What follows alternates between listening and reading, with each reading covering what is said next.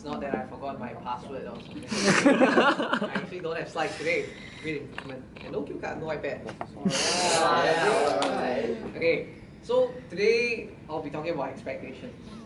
So I'm sure everybody has different definitions of expectations, and to me, I feel like expectations is really broad.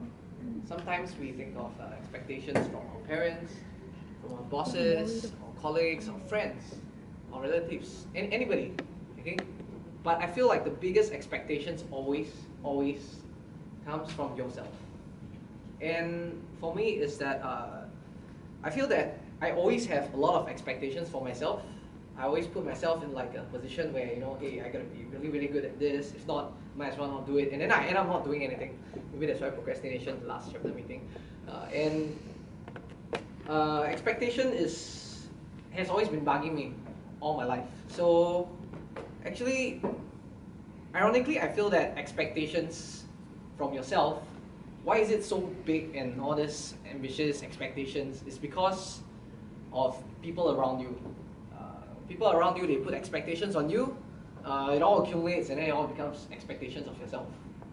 So for me, since young, as a kid, I was kind of like the only boy in my family. You know, my mom, my grandma, my sister, a lot of women. So I'm like the only guy.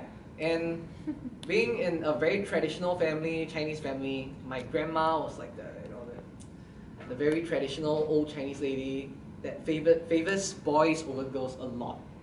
So you can imagine the kind of expectations. She's like, oh, you know, everybody keeps praising you, wanting you to be like the best guy, you know, the best boy in the world. Say, oh, you're very handsome, or hey, you're very smart, and stuff like that. So I enjoyed getting praises.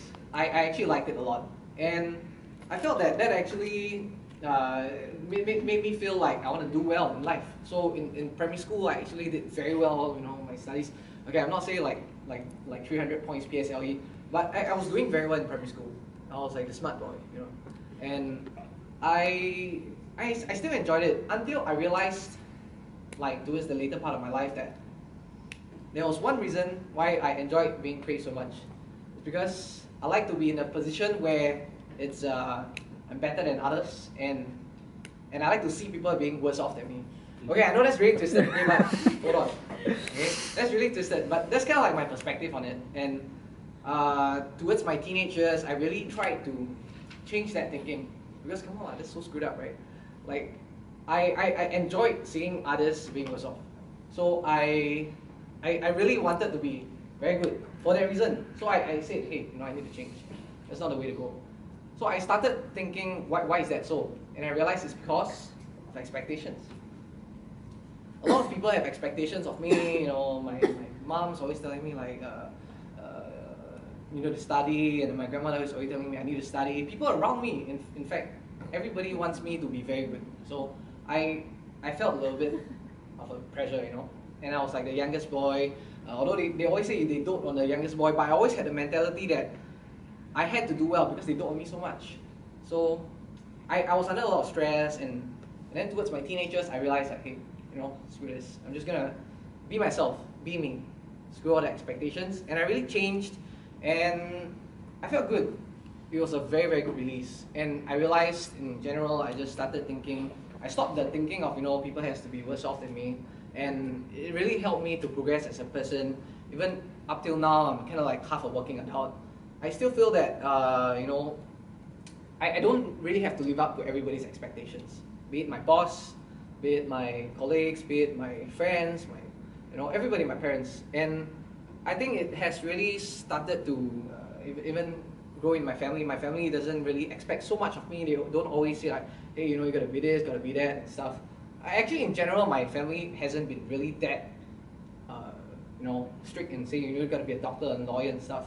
But because, like I said, they doted on me so much, I always felt that compelling reason that I had to be really good.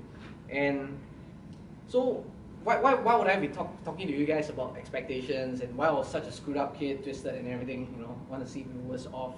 And it's actually because I realized in this day and age, everybody has a lot of expectations for themselves. I always feel like because we want to be the best, you know, we're going to earn a lot of money, we're going to buy big houses, big cars, we always lose sight of who we actually are. and what we actually really love to do. So today I just want you guys to, if you have any expectations and really heavy expectations of yourself and you're feeling stressed out about it, just relax and don't expect so much of yourself and go and live your life. Don't let others give expectations of you. Just set your own expectations and live with it. Thank you.